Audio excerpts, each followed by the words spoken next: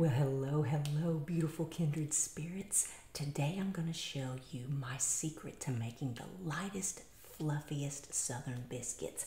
Is the secret ingredient lard? No. Is it southern flour? No. Is it milk or buttermilk? No. Stick around and I'll show you. Okay guys, I'm really excited about this because you can do this. It's really easy. So all you need are 3 ingredients to make your biscuits. You're going to need some self-rising flour. Now I like to use white lily flour. It's from Knoxville, Tennessee. Martha White flour is also really good, and just a good southern flour. If you don't have a southern flour in your area, don't worry about it. Just make sure it is self-rising flour. The second thing you're going to need is some lard.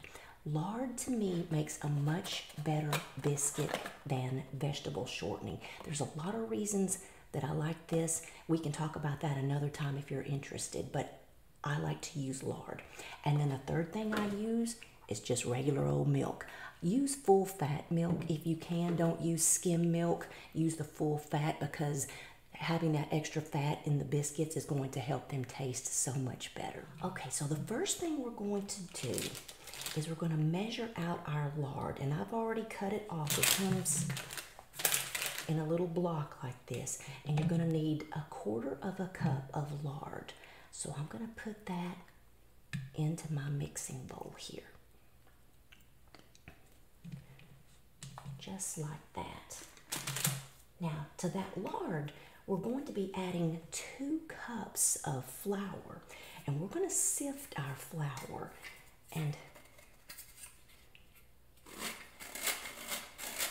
have y'all ever seen a sifter like that? This was my mother's, and it is old, and I love it. And every time I hear those sounds, it reminds me of get out 2 cups of flour.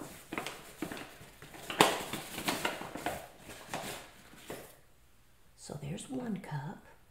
I'm going to send it through the sifter.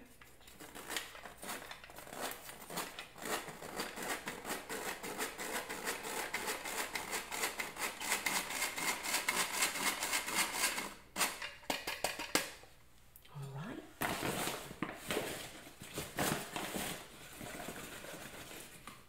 Here's our 2nd cup.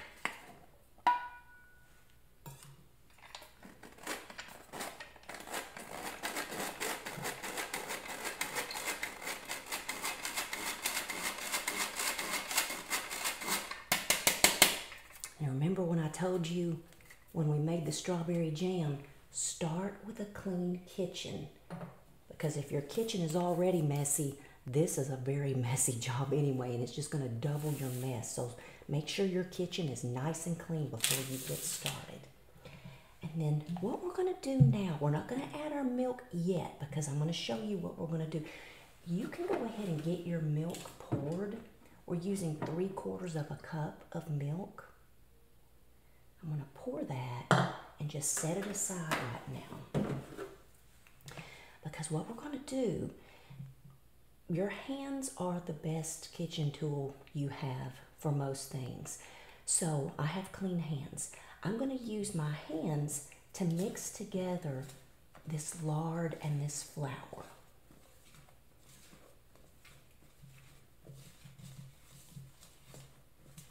And you're not just mixing, you're actually taking your hands and you're mixing together the pieces of lard with that flour. And you want this mixture, when you're done, to resemble sort of a coarse cornmeal look, because you want all those little globs of lard to be covered with flour. So you're not just merely mixing it like you'd mix a cake, you are actually giving everything a good squeeze. That warmth from your hands is going to help melt your lard, and it's going to help that little bit of flour attach to all those little lard pieces at the same time too. Very therapeutic to do this. Good for your biceps. Now these biscuits probably aren't real good for your waistline, but that's okay. If you just eat them on occasion, you'll be okay. Now you can see it's a very different texture than it was when we started out with the flour.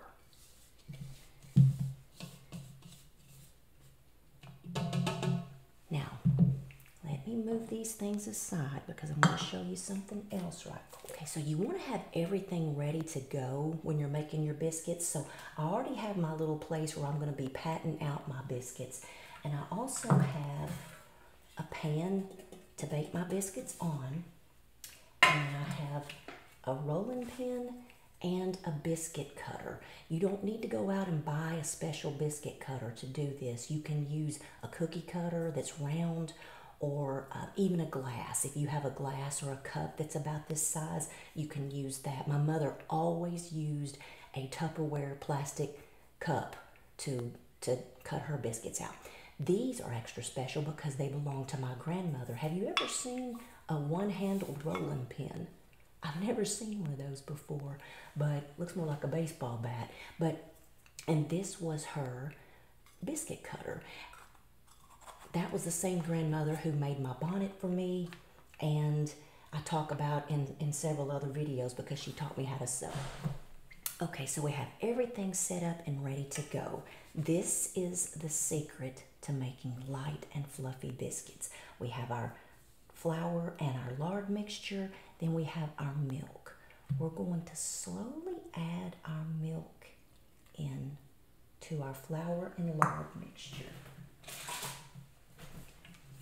Give it a stir, just a gentle stir to get everything mixed.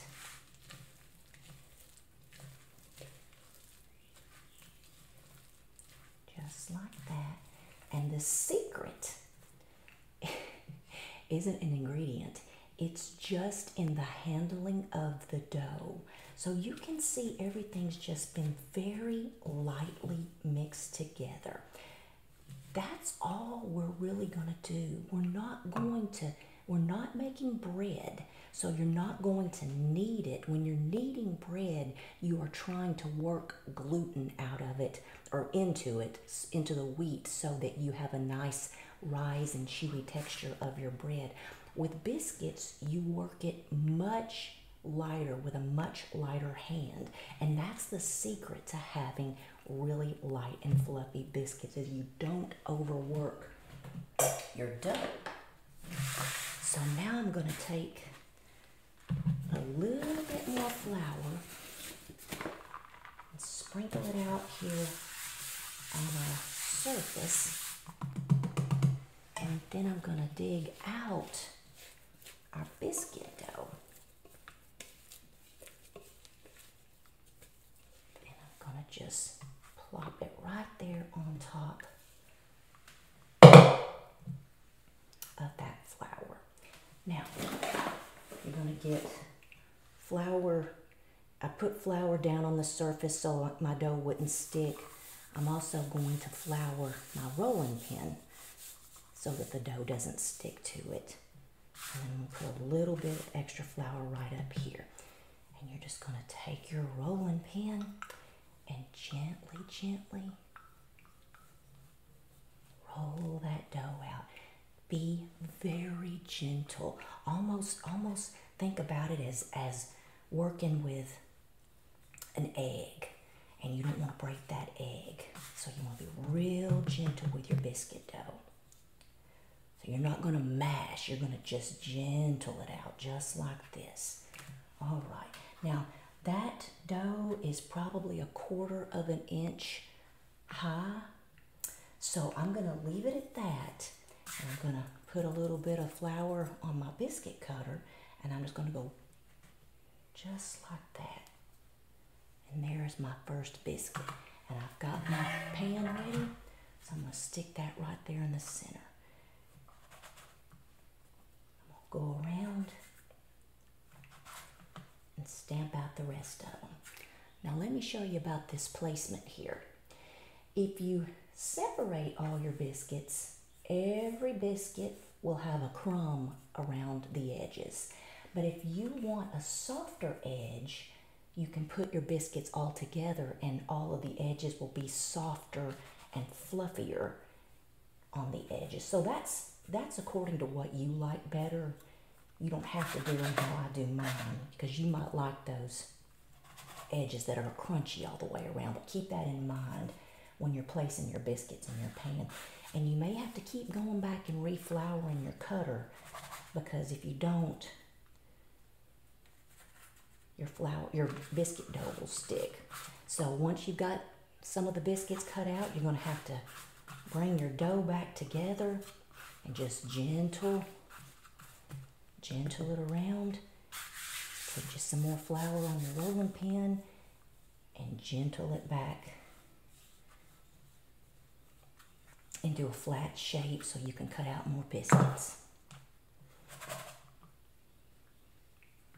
Just like that. When I was little, I think we had biscuits for every meal. Biscuits, beans, and potatoes were a staple at my house. And so my mother would always let me make a snowman out of the remainder of the flour. So I always thought it was a treat to bake up that little snowman biscuit. All right, so this has probably got one more left.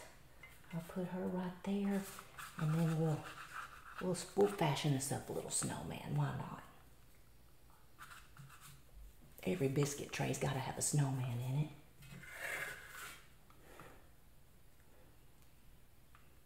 Try if you can. It's not completely necessary, but try if you can to make your snowman the same width as the rest of the biscuits. Otherwise, your snowman will be burnt. Most snowmen are, so it's not that big of a deal if it is. But so now you're going to bake these biscuits in an oven set to 475 degrees. And you're going to bake them for 8 to 10 minutes, just kind of depending on your oven. Keep an eye on them, because you can burn them if your temperature isn't set correctly in your oven. All right, guys, our biscuits have just come out of the oven, and I want you to look at how delicious they look. Let me show you something. Remember when I told you about the placement of your biscuits makes a difference? This biscuit was placed all by itself, and you can see how it's got crispy edges, and then this one was placed in the center and it had biscuits surrounding it, so it's just going to make for a fluffier crumb. But look at how fluffy and delicious. I don't know if you can see the steam coming off of that. You probably can't, but this is that is so good. I'm telling you, the lard makes the difference. Y'all remember the jam we made a couple of weeks ago? Make you up some good homemade strawberry jam, or the jam of your choice, and then put some butter on those hot biscuits and then that jam, and you are in for a treat. I also love to make homemade biscuits to make my strawberry shortcake with. All I do is I make a big old biscuit and I bake it, then I split it. Kind of think of it as a big cake. I put butter on the inside of it, and then I cut up my strawberries, mix it with a little bit of sugar and vanilla flavoring, and then mash them just ever so gently. Put those on the inside of that big old biscuit, and then cover it with some homemade whipped cream. You talk about the best strawberry shortcake. It is divine. Thank you so much for watching, my friends. I hope you enjoyed that, and I'll see you on the next video. Bye. My daughter walked by and said, "I love your insect that you made." It does look like a caterpillar and not a snowman.